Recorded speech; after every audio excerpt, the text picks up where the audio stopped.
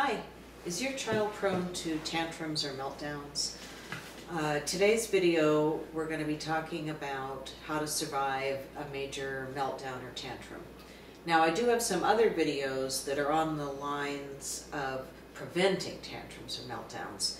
However, my belief about this is for some kids, especially special needs kids, kids on the autism spectrum, not all of them can be prevented, and so therefore we have to have some strategies to get through a meltdown if it occurs. So that's what today's topic is. And when a meltdown happens, it starts with a trigger. So those are the things that, if we know what they are, if we know what sets off a tantrum or a meltdown, those are the things we can try to prevent through various strategies. Modifying the environment and not bringing your child to certain situations that might be likely to trigger that. But occasionally there are times when we can't avoid a trigger, or we didn't know to expect it. So we just can't predict everything that might trigger a large emotional reaction. So there's times we just cannot prevent that trigger from setting some strong emotions into action. So the next step that happens in a meltdown is the phase I call the build-up phase. So if we haven't been able to prevent a meltdown by avoiding the trigger, the build-up phase is the time when we have a chance of making a difference. All right, now the reason I say that we have a chance of making a difference is as soon as the strong emotions start to kick in for the child's brain, the frontal cortex area of the brain, which is the executive functioning area, located in this part of your head, that involves planning and reasoning and problem solving, that part's starting to be impacted by the strong emotions. So you've got the fight or flight reflexes kicking in, and the child just isn't really able to think as well. Now, your fight or flight response might be starting to kick in as well as you're reacting to your child's meltdown, so you might have a harder time thinking and reasoning as well. So those two things combined can lead to some trouble. So what we want to do first is for you as the adult to try to focus on staying calm.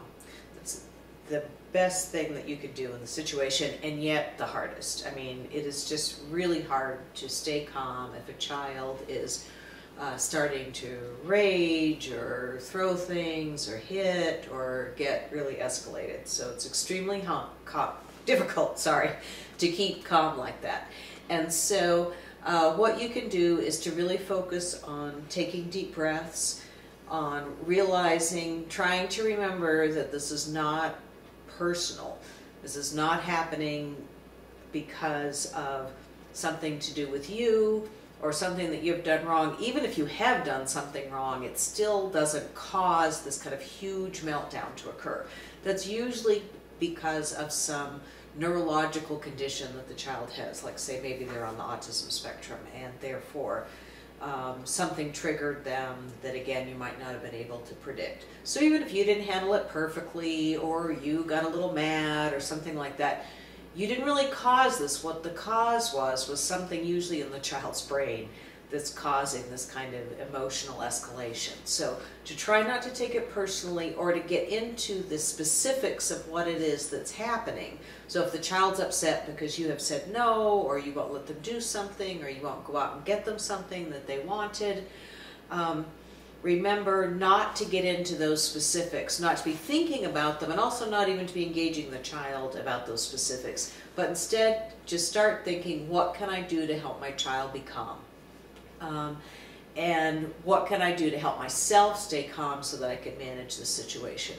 Sometimes you might also work on some tag teaming. If there's another adult in the home, this would be a good time to notify that person that I might need some help, and to even have made an agreement ahead of time that if one parent is starting to lose their cool, if there's another adult in the home or another parent, to tag team with that person. And for people who don't have another adult in the home, you might want to consider neighbors or friends that you could contact at a time like this, especially if it's someone close by that could pop on over quickly. And again, do it in a way where you're not having any negative judgments about yourself, but to say, my child is prone to meltdowns. This is because he has an autism spectrum disorder, for instance, if that's the cause. And sometimes I might need some help staying calm. And now if you are going to bring in someone like a neighbor, of course you want to have a plan ahead of time where you've maybe told them what they can do to help and so forth, so they aren't just walking in unprepared. But the basic idea is you want to have, if at all possible, an adult who's able to stay calm in the situation with the child. You can begin to call the child by their name. Now, not the kind of angry name where we call them by their first, middle, and last name in a really angry tone, and we only use that voice with them when we're really upset with them. Not that kind of calling them by name, but just using a gentle voice, using their first name, and speaking in very slow and simple sentences. This is not the time to lecture them or to teach them a lesson about their behavioral issues. This is just a time to remind the child that they need to calm down. And one thing you want to do is tell them what you want them to do instead of what you don't want them to do. So instead of saying, stop yelling, you'd say, please use a quiet voice. Or if they're running around the house or in your face and following you around, you might say, please go to your room. And at first you might make a gentle request, like please go to your room. Once you've said it once, if the child still hasn't gone, then you want to just up it just a little bit and say go to your room. Again, still using a gentle voice, but it's gone from a request to an instruction. But again, you're staying calm, you're telling them what you want them to do.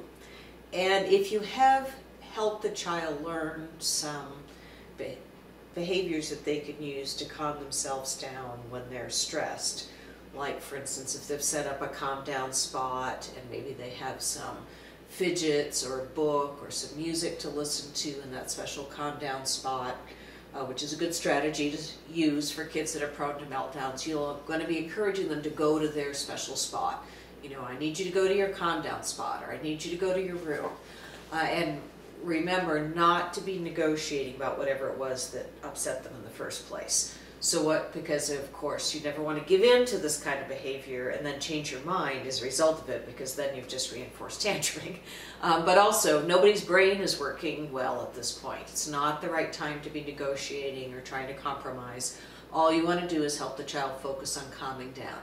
Now you might want to say that you'll discuss the situation with them later, but not at that time that they're upset. So that's during the build-up phase. So you're using a calm voice, very simple sentences, short direct instructions, getting down maybe towards on the child's level and not looking, like a big or threatening person, but only, and decide with your child's special needs whether you'd get close or stay a little farther back. If they're prone to lashing out or getting physically aggressive, you want to stay away a little bit so that you're not going to easily get hit or hurt. But if it would be more reassuring to the child if you approached a little more closely, you might do that. But you want to kind of lower your physical presence so that you don't look, big and threatening to the child. But you want to look calm and in control. Calm and in control. And again, that's really hard to do, but that's the goal. Okay, now what I've noticed for kids who are prone to meltdowns is that you can be using these strategies in that build-up phase, but there is a stage called the explosion or the blow-up, and I think that there's a certain point in the cycle where there's a point of no return. And once you're at that point, you're going to stop the strategies of trying to tell them what to do and so forth, because if you're at the stage of an actual big meltdown or blow-up, at that point, unless you can physically take the child to their room, you're not going to get them to go do something. What you want to do during the time of a blow-up, the actual big explosion time, is just maintain safety as much as you can. Sometimes it's better with certain children just to take yourself and other children or other family members away and out of the room where it's occurring. You might want to move certain objects. So if your child's prone to throwing things and you've got, your grandmother's glass vase that's been in the family for, 75 years, you might want to move it if that's a problem. But of course, if your child's prone to this kind of thing, you probably don't have a glass face that's 75 years old sitting out at easy hands reach. So move things if necessary, move people if necessary. But you also want to be maintaining safety. So for instance, you don't want to all just leave the house and go for a walk. You want to be somewhere where you know what's happening with the child.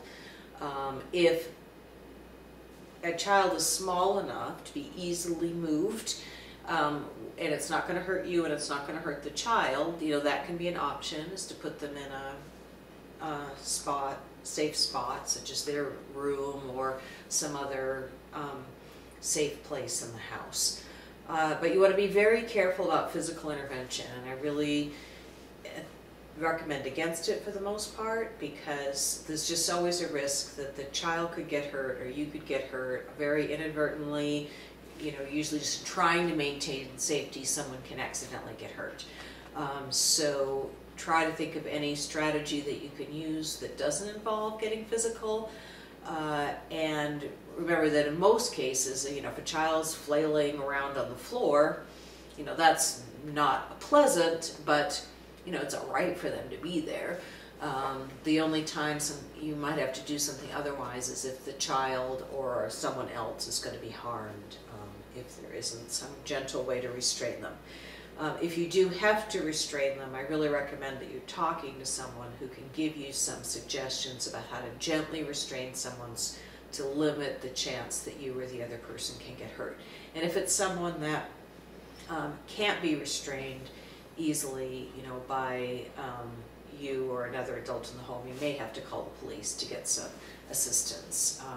And if you do, and if it's a special needs child, let them know that before you call, that you're dealing with a child with autism who's become physically aggressive and is out of control, so that they can send someone who has special training to your home, if that's available in your area. I know it is in the area where I live, although the specially trained officers may or may not always be available at any particular point.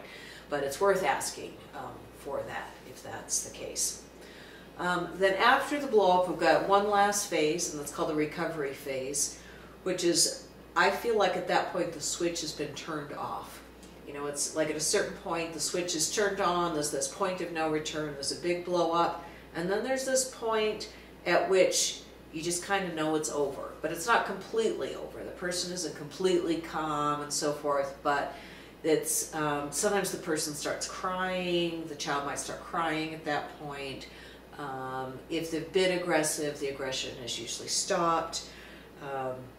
There's still a lot of emotion, but the worst of the sort of neurological storm is over.